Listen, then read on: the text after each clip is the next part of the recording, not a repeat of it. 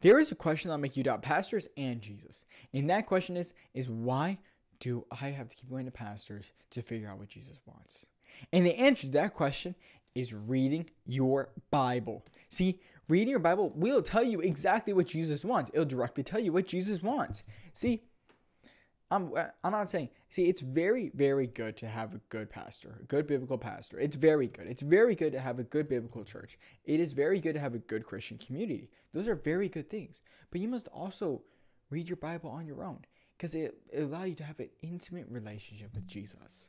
See, praying and reading your Bible, it will allow you to have an intimate relationship with Jesus Christ.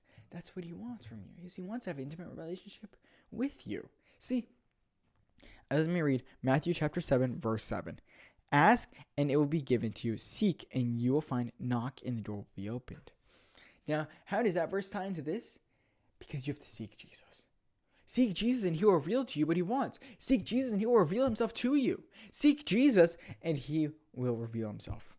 Knock, and the door will be open to you.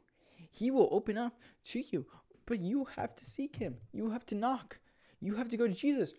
Reading his word, reading his Bible. It's one of the ways he can talk to you. Reading your Bible. See, find the Bible that works best for you. Find the one. Jesus will lead you to it. Pray about it. Pray to Jesus. Talking to Jesus. Praying and talking to Jesus. See, go to him. Seek after him. Chase after him. See, go to Jesus. Read your Bible. Trust me, read it. Then we go to verse 8, Matthew chapter 7, verse 8. For everyone who asks receives. The one who seeks finds, and the one who knocks, the door will be open. See, go to Jesus. It's telling you to go after him, to seek after him. See, for everyone who asks receives. He will reveal himself to you. He will tell you exactly what he wants if you read your Bible and you pray to him. You talk to Jesus. Get to know him and have an intimate relationship with him. See, and the door will be opened. The door will be opened. You just have to knock. And to one who knocks, the door will be opened. So go, knock to Jesus. Go to Jesus. Chase after him. Seek him. Make him your number one. It's about Jesus. A relationship about Jesus. That's what I'm trying to get at. That's what this whole point of this video is to tell you to have an intimate relationship with Jesus. To talk to Jesus. To read his word. To read scripture. See, if you remember, I talked about one video. I talked about Jesus fasting for 40 days and 40 nights and saying to try to tempt Jesus. What did Jesus use? God's word. That's what he used. God's word. So how much more should we use God's word? How much more should we use scripture? How much more should we do that? Reading our Bible.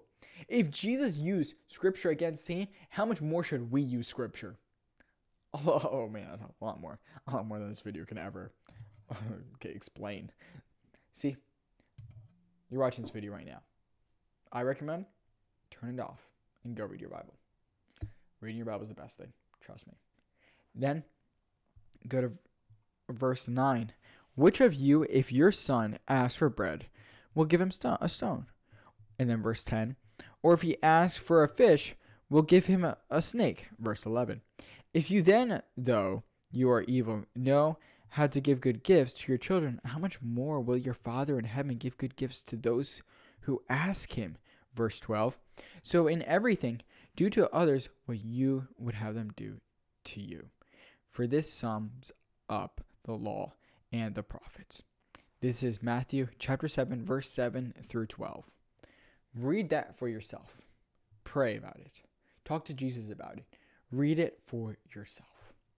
These are amazing verses, and I highly recommend you read them for yourself. Remember, for God is with us. He's always with us. He wants to have a relationship with us.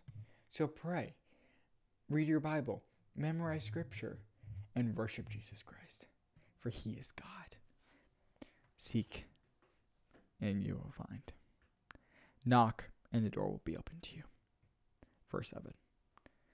Always remember, for God is with us.